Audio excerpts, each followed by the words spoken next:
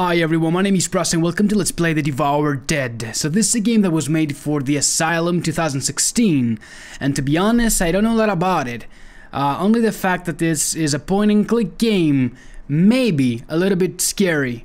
I'm not sure about that, but we're gonna try this out now, and we're gonna see that. Because I want to share all of my experiences with you, even the bad ones. Let's begin. I did that before. Hi. Ooh.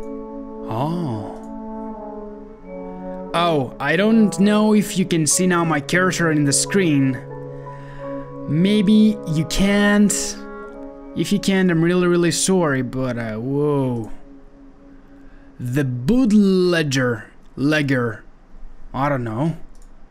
The booty. The scientist. Excuse me. I remember this place. I was invited here. Something regarding a catalog. My host, David Maresk, met me in the study, offering a glass of brandy. Or was it scotch? Some forbidden, carefully crafted dark liquor for certain. He kept the key to that cabinet somewhere upstairs. So probably need to find that key. There. But let me search the entire... This actually looks very good. Click to hide. Who do I need to hide from?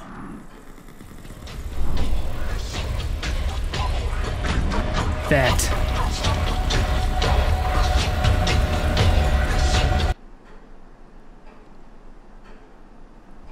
Excuse you?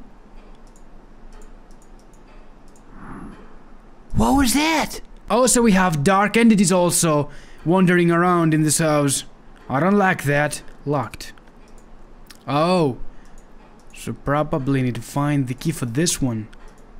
Let's go upstairs, I guess, to find the key. Hooray! Yep. This is so... Oh, found the key. Hi. Ooh, what is it? Can I take that and defend myself?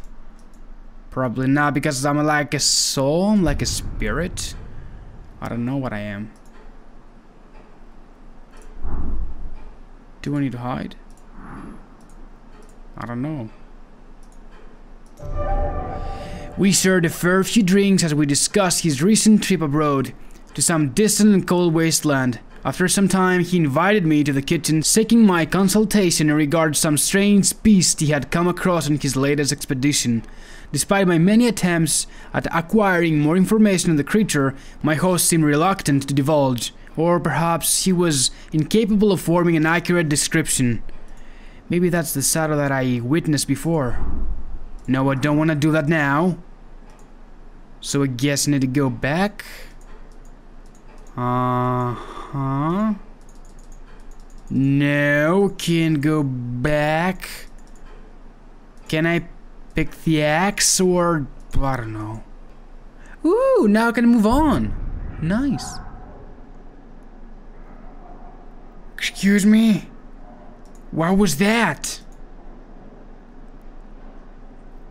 After no small amount of effort, he began to describe the creature, first in small parcels of information, primarily relating to me what the creature was not. But before what is that sound? But before long, my host's eyes flashed with excitement as he encountered the tale of his capture of whatever it may have been, a wild-eyed, sinewy creature of some forsaken continent or another, both lumbering and impossibly fast, glistening on the snow and imperceptible save for the sounds it made. His description of the thing was beyond anything that I had come across in my research, a being that defied the natural order of what I knew to be true. When my host informed me that it was safely caged away in his basement, what? Is this thing down here somewhere? I had no choice. I implored him to show me. I don't wanna see nothing. I just wanna stay here and be happy with it. I don't wanna see no creature. Barricaded. Oh! I need to take the axe, of course. Why I didn't do that before? Hey, are you trying to be a dick? At least. Oh yeah. Nobody will ever know.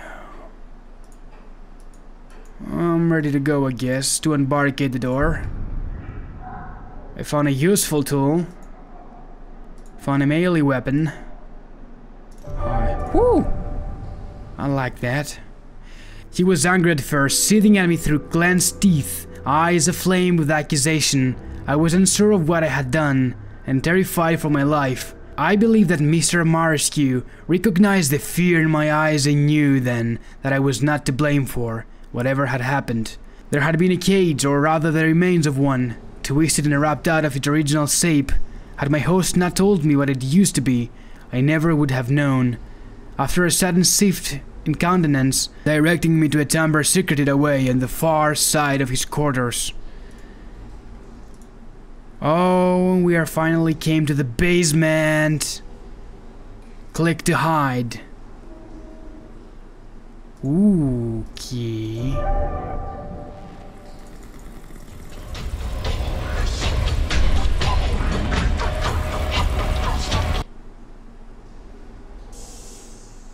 Am I alive? What was that? I don't like that. This freaking thing is actually out, wandering around, lurking in the shadows, ready to devour me. Oh, that's why this game is named like this. I get it now. So, should I go back? I already forgot what should I be doing now.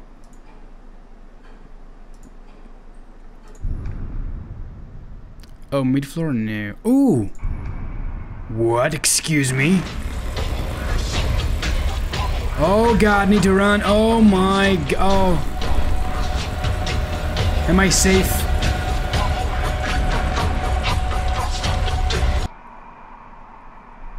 What kind of music of a tribal is this? Oh god, this is tricky. Oh, man. Did I tell you that this game is absolutely awesome? I never played something like this. This is so cool. There had been a great hall, a noise that to me felt like the heavens themselves stirring asunder. It felt as if it not was only emanating from the space beyond the door, but from every bit of air around me. In that moment I knew nothing of hesitation. I recalled it with such clarity that I must resist even now the temptation to do as I did then. I made for the guest quarters, intent on gathering my belongings and rushing to the exit without ever looking back. The same pit of dread that gnawed in my stomach then moves once more in me now. The thing that Maresque had brought back, it was all at once within the house in some physical sense and a part of it in some other unknowable manner. Okie dokie. So now my objective is understandable. I need to get the fuck out of here. Okay. Do I need to hide? Oh. Oh. Hi. Okay. How can I can't really go that way. So how can I leave? Can I really leave? I don't think so. Oh, I remember seeing a door on the left here. From where I took the axe. Yay. That's the one. Okay. I think it's safe. I think we are safe. Oh. My room had been changed. Something else moved within it. Something alien and malevolent, changing the geometry of the corners each time my eyes were careless enough to stray from them. One moment the small guest room was an enclosure unfit for a house cat, yet in the blink of an eye it had become too large for me to see either wall from what had once been the center of room. In a blind panic, I threw myself at the door, scrambling to find purchase on the handle. I clawed for freedom and my breath caught in my throat at the sight of what lay beyond. Stretched across a vast, unmoving ocean of nothing, I found myself looking at the private section of my host's library. As the blood in my veins froze to ice, I took a tentative step forward onto the wrapped wooden floor. Is that me saying these things? That little soul over there? That beautiful bright spirit. Because I feel so confused of what is happening. Of what seems to be happening here. Hide. Oh no, I can hide. Oh shit. No, no, no.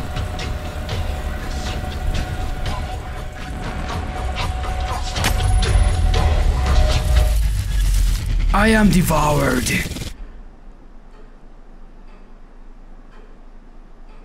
Excuse me? So what did I do now? It's gonna be a tase now. Oh god. I don't like that. Fuck it.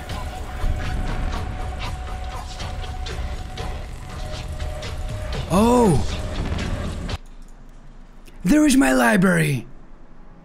This was where it ended, as I reached for a familiar volume with the intent of losing myself in some other traveler's depiction of a foreign land and await my fate lost in fantasy. That's now familiar thrumming sound filled my ears. I recalled instantly how the beast had tore through my men, rending them asunder in a single moment, almost as though it existed independently of the physical space I could see it in. No sooner had the beast entered my sight than I felt what I'm sure the members of my expedition did in their last moments. My sense of being was pulled from my now unmoving body, and I watched from afar as the creature set itself upon my now inanimate body with unmatched ferocity. I run, still tied. I run, I run, I run. I run, still tied to this place. I did all I could to escape it, running until all memory of what had happened left me and I could no longer remember the route to escape. That concern is no more. In this place, I am finally free of this wretched house. Oh, that was it. That was actually very, very well made. I adore that game. I really want to see that in a full version, or I want to see more out of this. I really like the scenery and the upside down movement.